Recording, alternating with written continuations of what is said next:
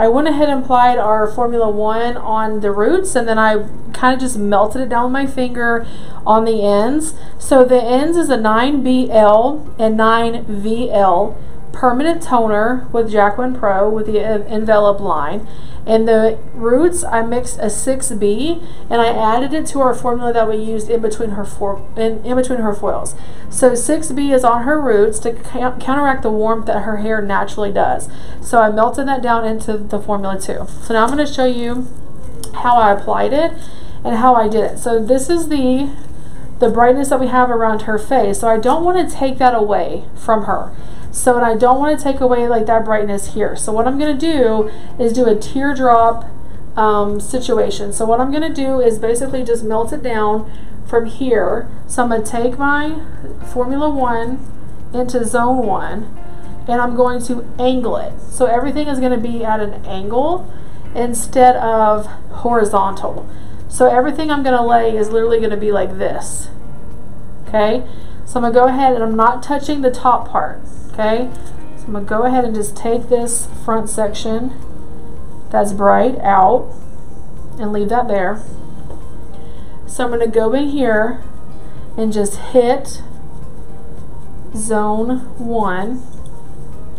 So then I'm going to take these sections vertical, and I'm going to take them back. Okay, so what I'm going to do is I'm going to make sure that I have color on this part, and then make sure I have color on this part.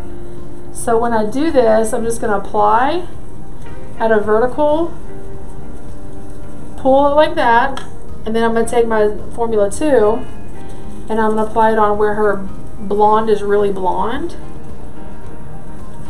I'm just going to put it all the way down, and then I'm just going to marry those sections together. Okay? So we're going to do the same thing. I'm going to apply it like this. I'm going to take my vertical. I'm going to apply it here first. Then I'm going to apply it over here.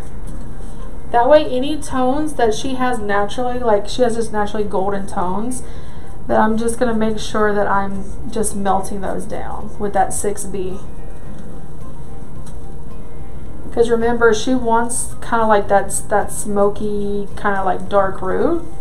So I'm just going to take my hand and just melt that down.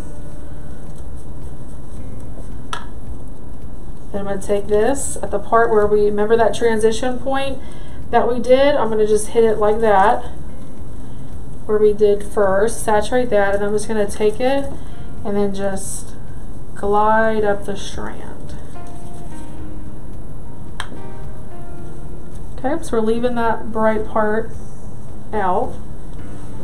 So I'm going to take another vertical. I'm just going to melt it down.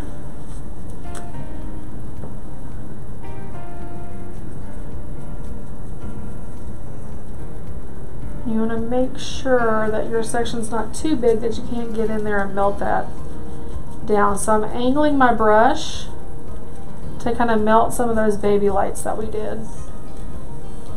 But I don't want to take them away, because around her face we want them to be higher. So then I'm going to take this Formula 2 and put that everywhere on the ends.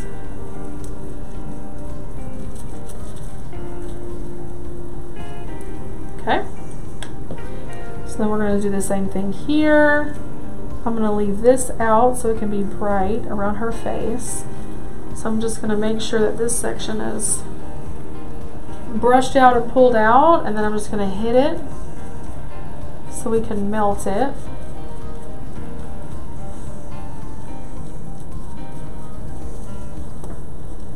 And again, I'm doing everything at an angle. So that way I'm getting a really good higher, lighter here, darker here. Okay?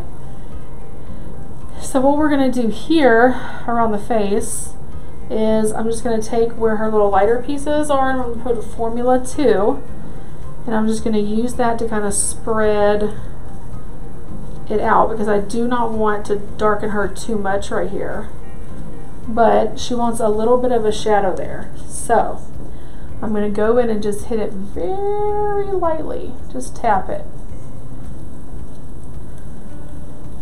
And then I'm going to angle it down.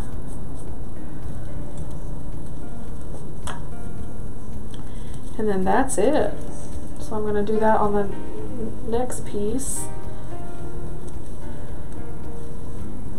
because I don't want to darken her too much around her face.